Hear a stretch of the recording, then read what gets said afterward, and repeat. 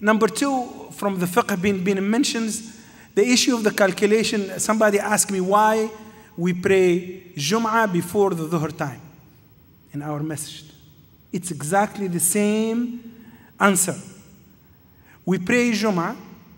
Majority of the scholars in the schools, they said, Salatul Jumu'ah as Salatul Dhuhr. You cannot pray it before the Zawal. But there is opinion of the fuqaha, small opinion, but this opinion is from fuqaha and from scholars, said, from part of the Hanabila, they said that Salatul Jumu'ah as Salatul Eid, you can pray it after the sunrise.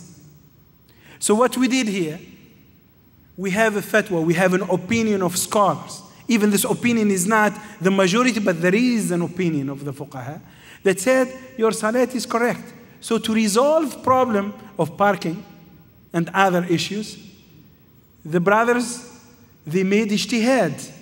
And their ijtihad, it's not from vacuum. It's based on opinion of scholar. Even though it's not majority, but there is a scholar, respectful scholars. And we have a rule, very important rule. Man qallada aliman laqiya Allah saliman. If you follow a scholar, a real scholar, inshallah, you will be saved in front of Allah subhanahu wa ta'ala. So this is very important.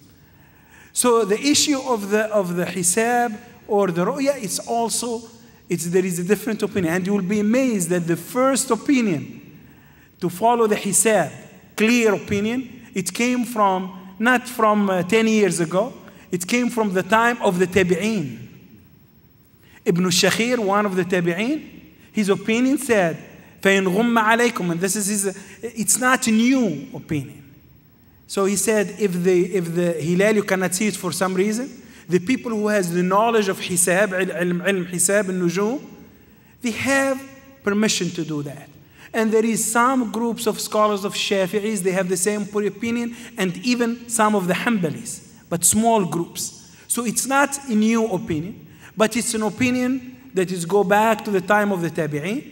And this opinion, if it's going to help us to resolve problems, as long as we have we have a reference to go back, we are safe. So from fiqh perspective, we are safe. So our issue, I believe, wallahu alam, it's not a fiqh issue. The issue is we have to be truthful with ourselves. If I take an opinion, it doesn't have to be for political reason. 10 years ago, my opinion is to follow the radio. Now, I changed my opinion in 2006 because the political atmosphere is different. This is not the way. So, number one, there is no fiqh issue. Alhamdulillah, there is the two opinions has been explained that are correct. There is there in fiqh, there is reference. This is number one. The biggest issue that we have to be honest with ourselves, that we have to be truthful, and we have to follow we have to follow the truth without any other outside influence. This is it. If you follow this opinion of the fuqaha, if you follow Abu Hanifa or Imam Shafi'i, inshallah your salat is accepted, your sawm is accepted.